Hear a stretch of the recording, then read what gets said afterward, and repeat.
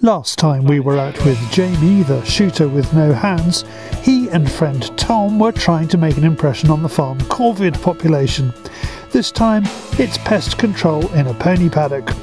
There is a huge warren running almost the length of this hedge from the other side. The gamekeeper has never really cleaned that out, the other side.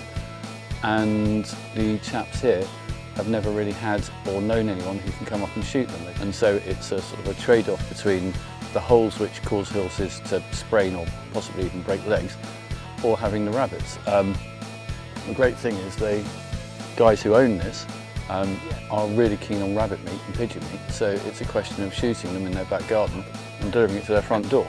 Well, rabbit control is our intention. One rabbit comes out for a look, but the gods of accuracy are not smiling on Jamie today.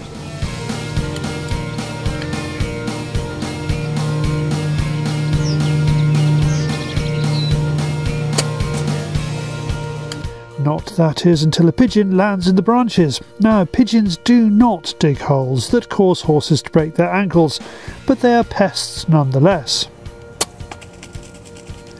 One bird down, but down is not picked, and the lesson to learn today is not just about accuracy of shot, but making sure you will be able to find the bird or animal afterwards. Tom says if it ain't picked, it don't count.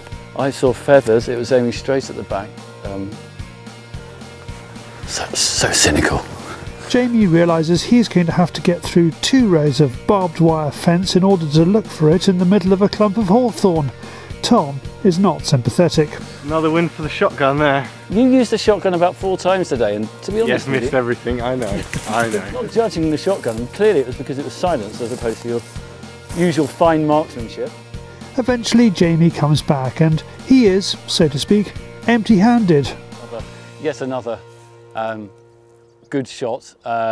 Saw the pigeon drop, but I'll be stuffed if I can find it. And when I say stuffed, I think I have stuffed myself full of hawthorns trying to find it. So that's the main part. Is there a lesson to be learned about not shooting things which are going to fall into deep, thick cover? There is, but then at the same time there's also the flip side of that lesson, which is the landowners want the pigeons gone. So whether it's me shooting it and the fox picking it up, or me being able to give it back to them for a lovely supper, I think we're quids in either way. And the fact that one of the landowners is just down there enjoying the horses means that she actually saw the shot as well, so she's delighted. Win-win, I'd say.